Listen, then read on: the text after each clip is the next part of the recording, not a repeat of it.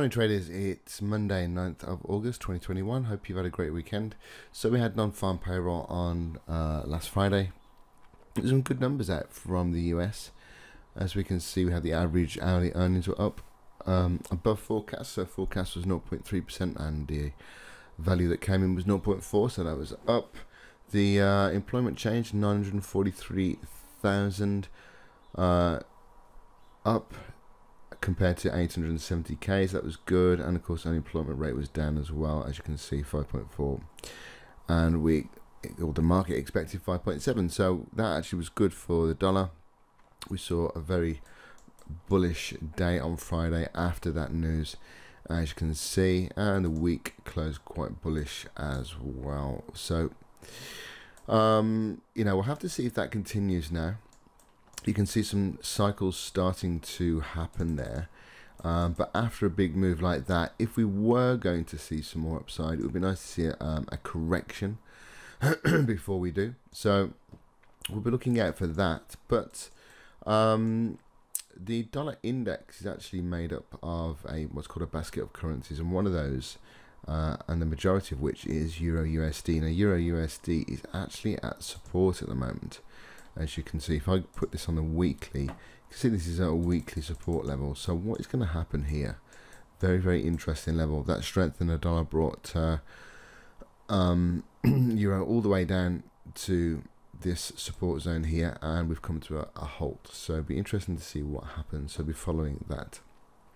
Are we going to see continued dollar strength, or was it just a flash in the pan? We'll have to wait and see.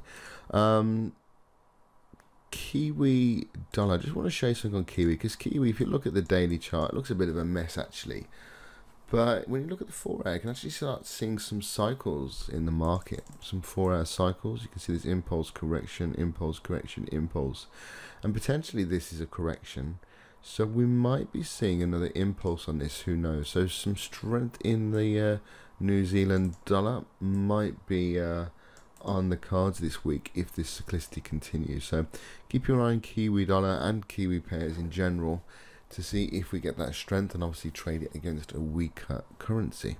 Now something that happened overnight was gold and silver had a bit of a crash actually, as you can see, but gold came into a lovely area of weekly support.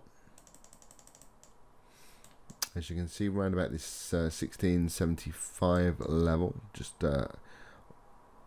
came all the way down there, and then buyers came in, and the same thing happened with silver actually. Silver came down to just above 22, which is the next kind of big number. I was actually looking for 24, a little bounce of 24, and then potentially buyers come in, but overnight during the Asian session came down to 22, and now we're back into 23.84. So interesting to see what's going to happen now. Are we going to close below these, like for instance on silver, are we going to close below 24, or is this going to be a false break and we're going to see some upside now? So, and gold, are we going to close above this support level here around about 1764, or what's going to happen? So really not too sure what happened with gold and silver, but literally dropped, and then buyers came in pretty much straight away at those big levels. So it'd be interesting to see what happens with those as well. Other than that, not much happening on the start of the week. Pound Aussie, that's been a very, very bullish trend. That is looking like it's making some upside moves at the moment. Put some moving averages on there for a second for you, so I just want to show you what I'm seeing. We've got the moving averages, prices coming to the 8 moving average there. Look, we saw bullish close on Friday, and we've broken Friday's high. So these are what's called pivot points, by the way, guys. That's just something that I have on my charts. This is the monthly pivot. So if price was to come down to the monthly pivot for whatever reason, probably likely to see buyers come in, but if we break below there and close below there, it might be that we're going to head towards this what's called S1 support level. We'll see, though. It's a very, very bullish trend at the moment. This is a buyer's market only, so look for buying opportunities. H1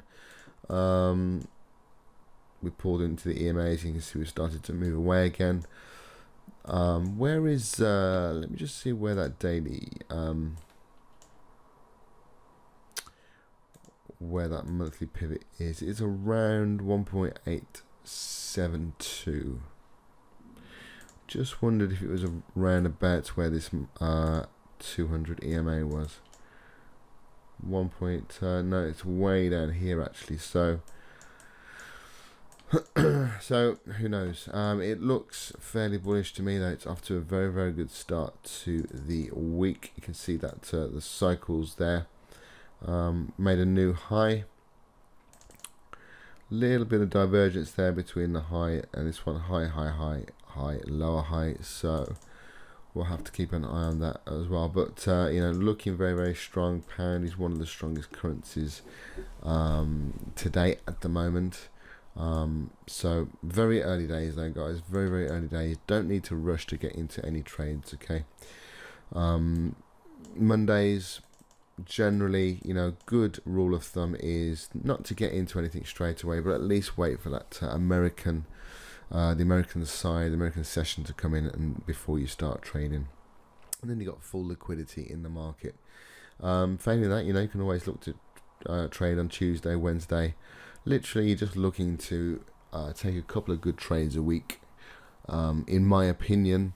Yeah, if you can do that and potentially make yourself 2-3% a week, then brilliant. So just looking for the best opportunities in the market. So no rush at all. No rush at all. We will see what happens today.